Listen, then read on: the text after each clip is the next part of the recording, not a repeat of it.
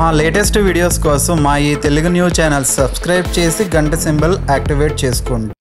కార్తీక అమావాస్య రోజున తెల్లవారుజామునే అనగా బ్రహ్మ ముహూర్తంలో లేచి శుచిగా స్నానమాచరించి ఇంటిని పూజ గదిని శుభ్రం చేసుకుని గుమ్మాన్ని పసుపు కుంకుమ పూలతో అలంకరించి దేవుని పటములకు గంధం అద్ది కుంకుమ బొట్లు పెట్టి పూలతో అలంకరించుకోవాలి. నువ్వుల నూనెతో గాని ఆవు నెయ్యితో గాని దీపారాధన చేసి దీపపు కుందకు 3 కుంకుమ బొట్లు పెట్టి కొన్ని అక్షింతలు వేసి ఒక పుష్పం సమర్పించి లక్ష్మీదేవి స్వరూపంగా భావించి నమస్కారం చేసుకోవాలి.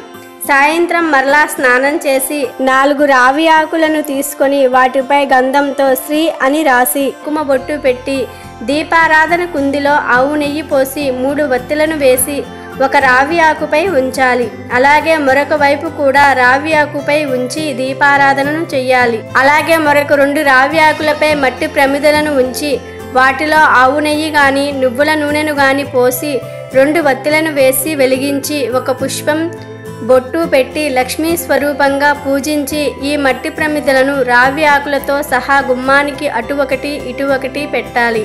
ఈ రోజు లక్ష్మీదేవి అర్ధరాత్రి పురవీధులలో ఆకాశ మార్గమున సంచరిస్తూ ఉంటుంది.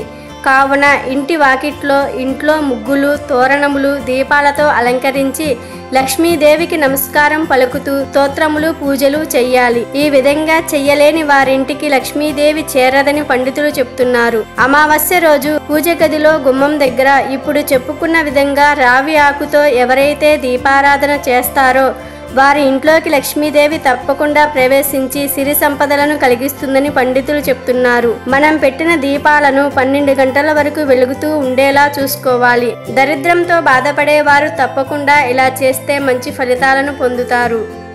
ఈ వీడియో నచ్చితే లైక్ చేయండి, షేర్ చేయండి, బట్ సబ్స్క్రైబ్ చేసుకోవడం మర్చిపోవద్దు.